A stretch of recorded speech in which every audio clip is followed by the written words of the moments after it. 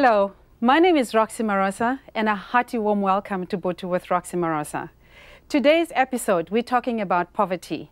It's not your usual kind of conversation. I'd like us to look at what is poverty in our country. South Africa is seen as one of the most unequal countries in the world. We have a very huge gap between the rich and the poor. About over 30 million of South Africans are living in poverty. 55.5% of our population. What are the reasons for poverty? And is it possible that perhaps the way that we think might actually be the cause of poverty? With us, we have Professor Elelwane Ramugondo, who is going to help us explore this subject and look at what can we bring in to actually alleviate poverty. Please help me welcome Professor Ramugondo.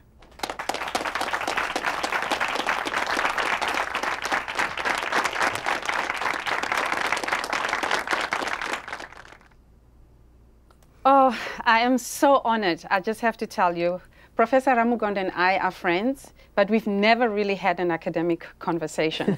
So when I heard that she was actually coming on as a guest, I was like, really?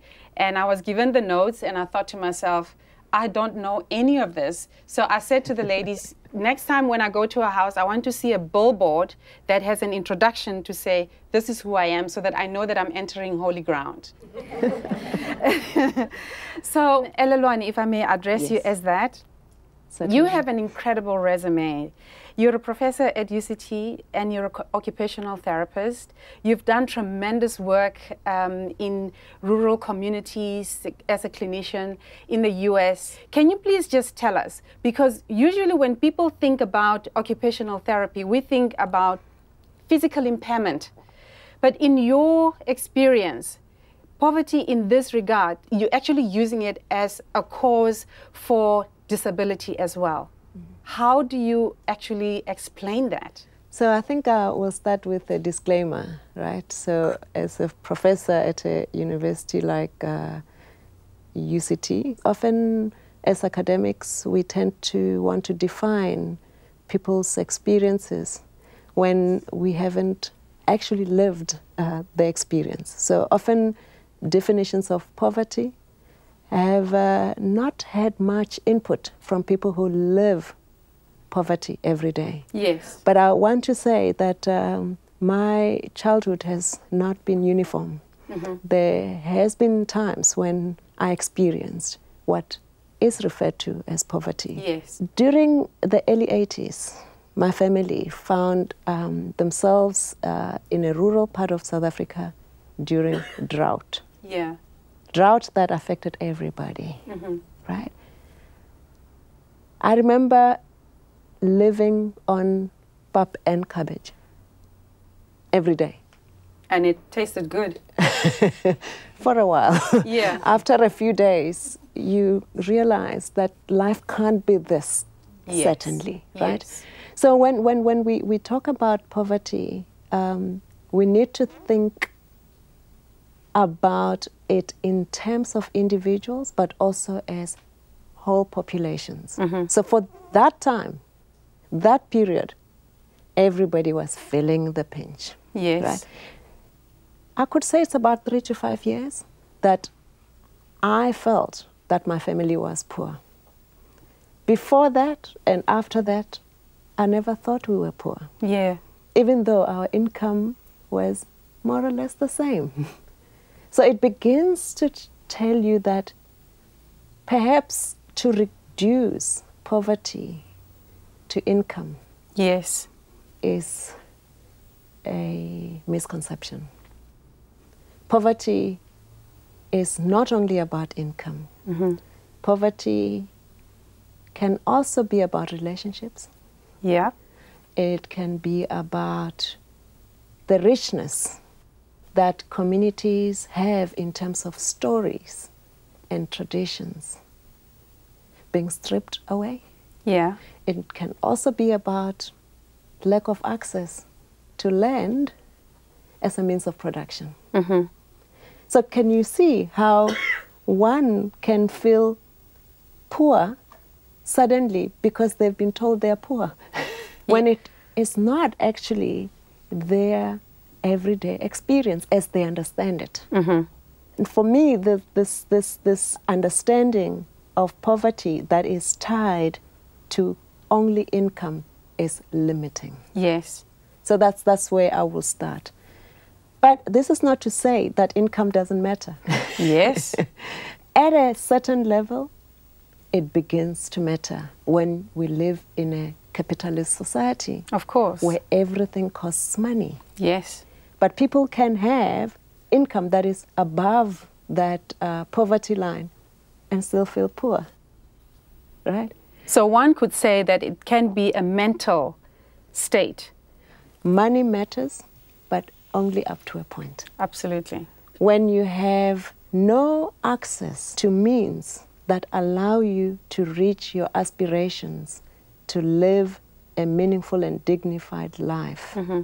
that's when we in occupational therapy and some of us begin to talk about disabling conditions.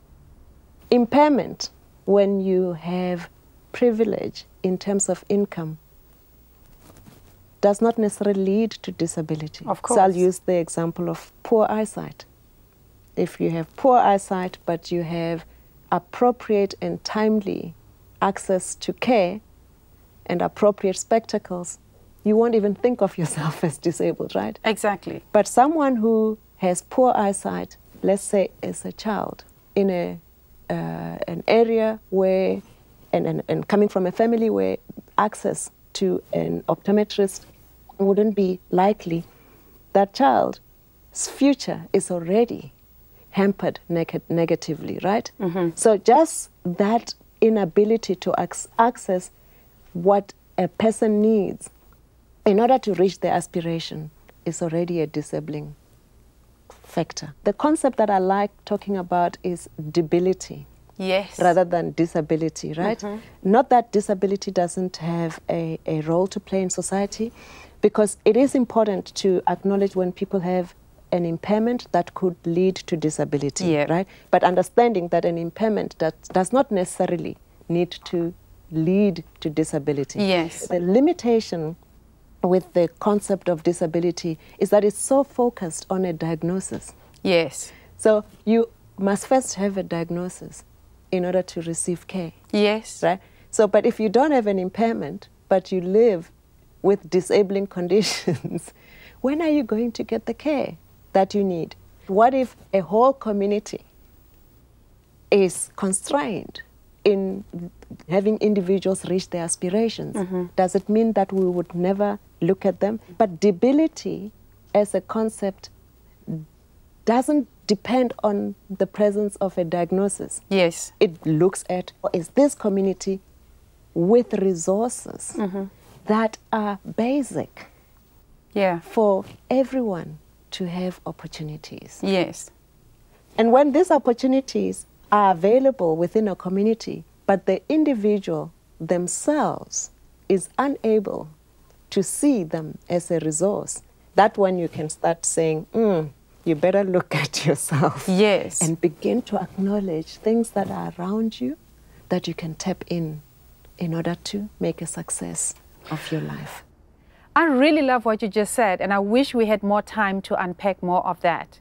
We're going to take a break, and when we come back, we welcome Thenjiwe Mgedisi, who heads up the Rainbow Academy, and she's going to tell us how they help the youth to tap into their talent and to contribute to the economy.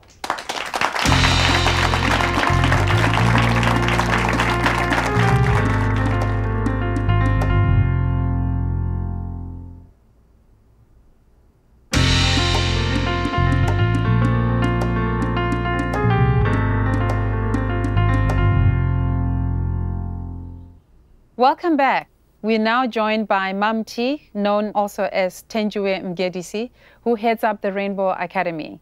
The Rainbow Academy is a non-profit organization where they help the youth to tap into their natural talents, which will help them to contribute to this economy.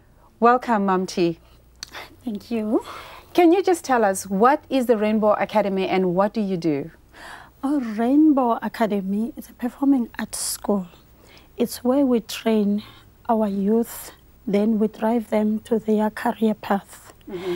As like before we started the Rainbow Academy, me and the director, who were the student at UCT. Yes. Then we were having some problems at UCT, knowing that when you just go at UCT, not having the foundation before, then we were struggling in our departments. I was in the African music department. Yes. She was in the jazz department. All right. And then after, she thought of like, okay, can I help the youth in our townships which are not having like money to go to school, to university, to pursue their career.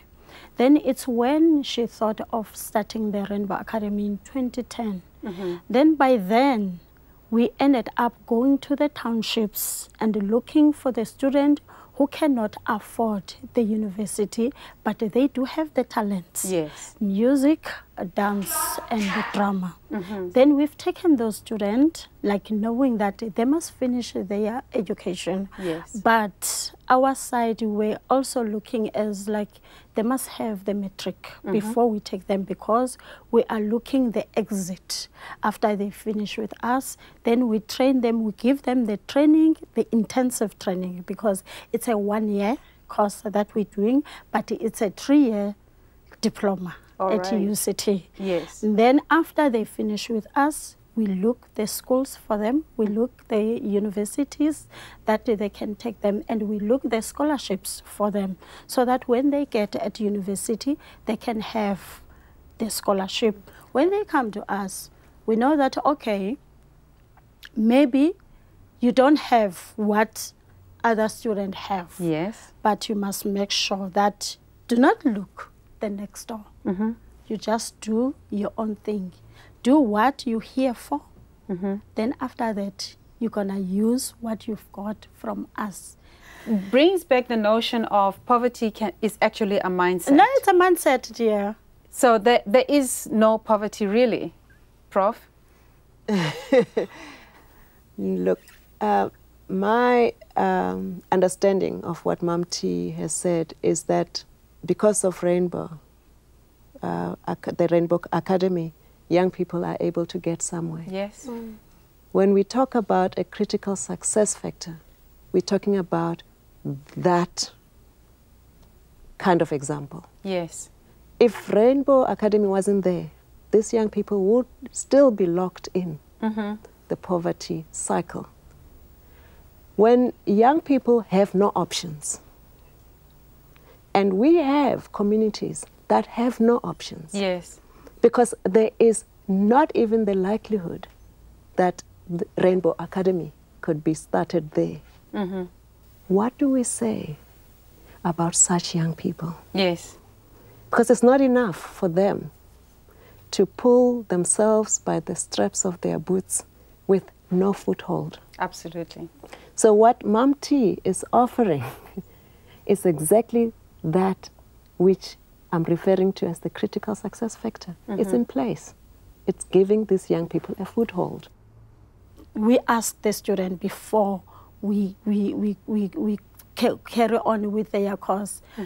Do you want to pursue your studies? You want to go further with your studies, or you want to start your own business? Yes. It's when the business is coming in, because we're also helping them to manage themselves. Yes. Because we know that like the artists, each and everyone is always saying that the artists are poor. Yes. You cannot manage yourself. Yes. You need someone else to manage yourself. But for us, it's when we said, okay, why can't we are the business people? Yes. Because as an artist, you are a business. It's what we are putting the business and the performing arts. You do the art, then you go by yourself. You do the job for yourself. No one is going to manage you. You must be able to manage yourself. Yes. When they finish with us, some of them, they are working because of getting that course with us. They are also able to teach because we teach them to know how to teach, to refer the skill to other people because we referred our skills to them. So once you have such possibilities in those communities, then you can talk about individual drive to make use of those opportunities. Exactly. This is really such an interesting topic. But when we come back, we're going to meet Sergio Smith, who's going to tell us about his experience at the Rainbow Academy, what he has done, and where he's at right now.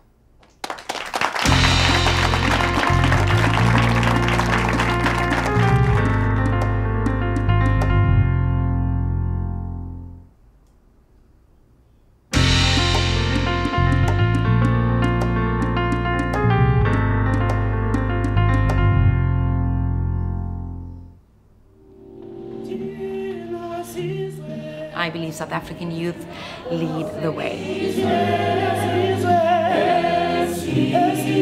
Show me only those kinds of love that will make me aware of my place all the time. The vision of the Academy is that we become an institution that is sustainable and that we impact hundreds and hundreds of youth, and that the Academy becomes a beacon of education, of social transformation for youth who are talented in the arts. To me, dancing is a language that you speak with your body. It expresses things that you can't say, but things that you feel within. So the piece we did today was based around youth and about Youth Day that we're celebrating on June 16th. Take whatever you have and just run with it. Doors will open for you. If you've just joined us, we're talking about poverty.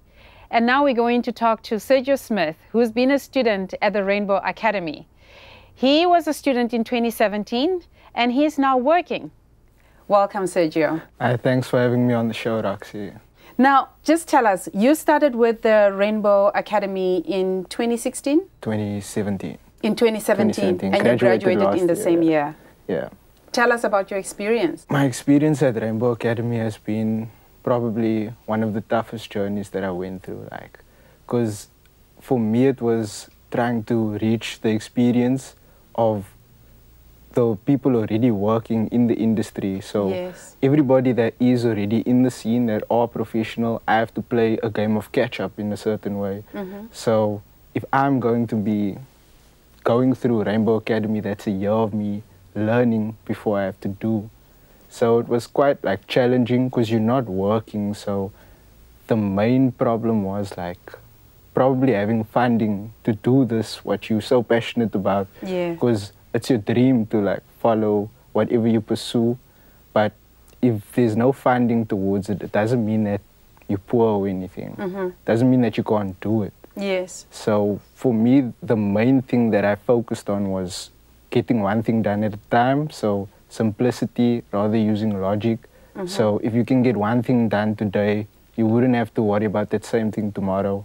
Going to Rainbow, all I saw was classes, but these classes all generated. It wasn't the same type of classes that you get at school where you have to study and you need to learn it and then regurgitate it onto a page. Yes. It's more in-work experience. So when you learn something, this would be used actually. So when we did business, we learned how to do a SWOT analysis to weigh our strengths and weaknesses and opportunities and all of those things. It plays a hand in a certain type of way. So 1 year is strenuous to become professional in 1 year. It's not an easy thing to do, but if you work at it, eventually you can reach your goals.